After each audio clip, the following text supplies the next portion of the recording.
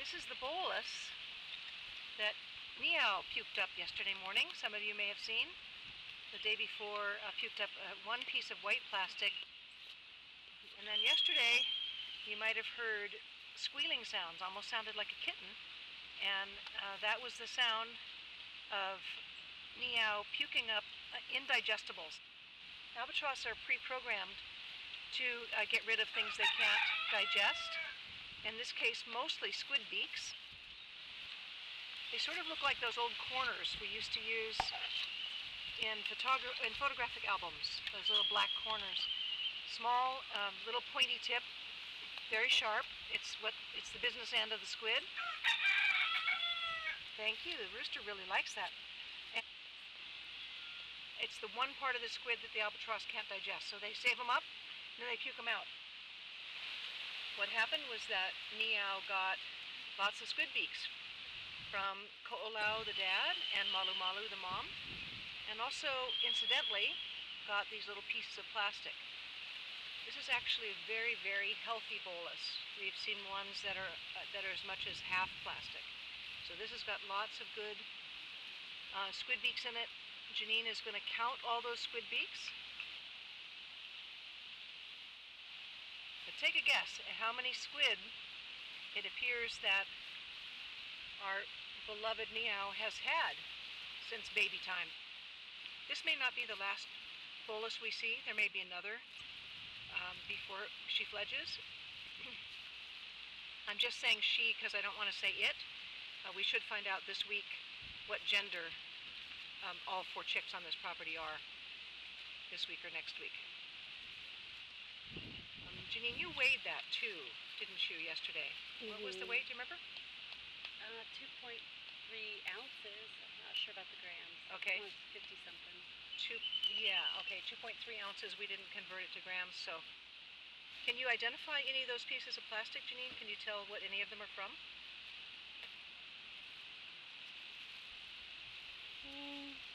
Not really. Mm-hmm. Just kind of miscellaneous little scraps, huh? Yeah. Mm-hmm.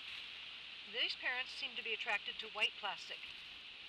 Sometimes there are parents that have more blue or red or orange in them. Could be coincidence. There's a piece of thread or fishing line. Mm-hmm. Yeah, it looks like fishing line, huh? We've seen birds puke up things as large as a toothbrush.